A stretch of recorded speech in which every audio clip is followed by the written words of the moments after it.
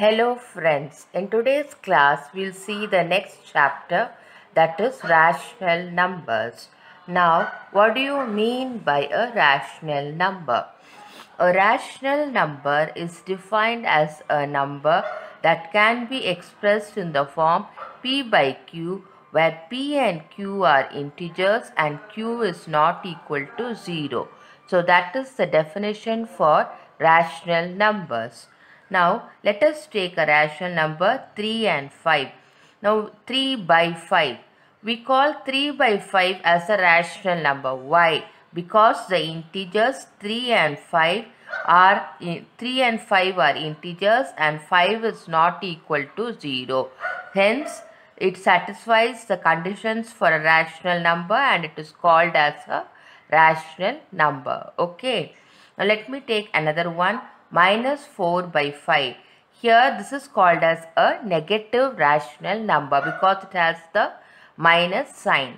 Minus 4 and 5 are integers. Okay. You know, isn't it? Minus 4 comes on the left side of the scale of the when you mark it on the line, it comes as on the left side. Okay. Now, all fractions are rational numbers. For example, I am given 0.5. I can write it as 5 by 10. Similarly, 0.333 can be written as 333 divided by 1000. So, we can represent decimal numbers also as rational numbers or as fractions. Therefore, all decimal numbers are rational numbers. Okay. I hope you understood this part. Now we'll go to the next topic, that is equivalent rational numbers. Now let us consider a number 2 by 3. Now 2 by 3 can be written as 2 into 3 and 3 into 3, which is equals to 6 by 9.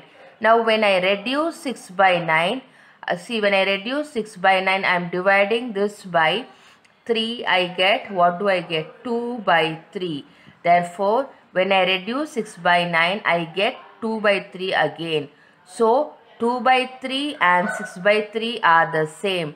Hence, they are called as equivalent rational numbers. Similarly, if I multiply 2 by 5 and 3 by 5, that is, I am multiplying the numerator and the denominator by 5. What do I get? 10 by 15. Therefore, 2 by 3, 6 by 9 and 10 by 15 are said to be equivalent to each other, because now if I reduce 10 by 15, I will get as 2 by 3.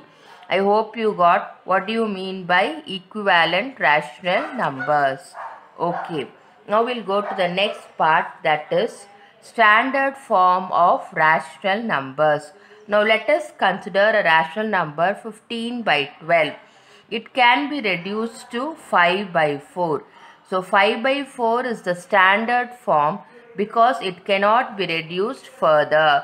So when you are given a rational number and when you cannot reduce it further, that is called as the standard form of the rational number. Similarly, let us take 40 by 50. You can strike it off and write it as 4 by 5.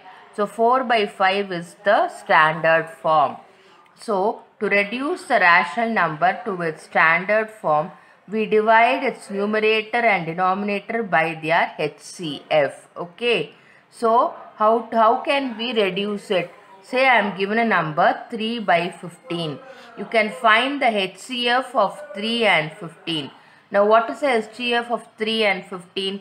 It is 3 is the HCF of 3 and 15.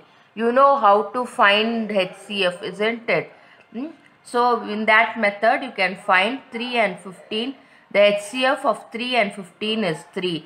So if I divide 3 by 3 and 15 by 3, I get 1 by 5. So 1 by 5 is the standard form. Similarly, for 36 and 24, let us find the HCF of 36 and 24. I hope you get how to find 36 and 24. it goes into, so you keep on dividing, you'll get the answer. Okay. So when I do 12 is the answer. So 36 divided by 12 and 24 divided by 12 will give me 3 by 2. So 3 by 2 is the standard form. Okay, I hope you understood this. Now we'll go to the next one, rational numbers between rational numbers. Now suppose we are given two integers 2 and 7 and are asked to find the numbers between 2 and 7. You can write it immediately. What are they? 3, 4, 5, 6 are the numbers between 2 and 7. Similarly, if you are given two rational numbers, say like minus 4 by 5 and minus 2 by 3, you have to find the rational numbers between them. How can we find? For that,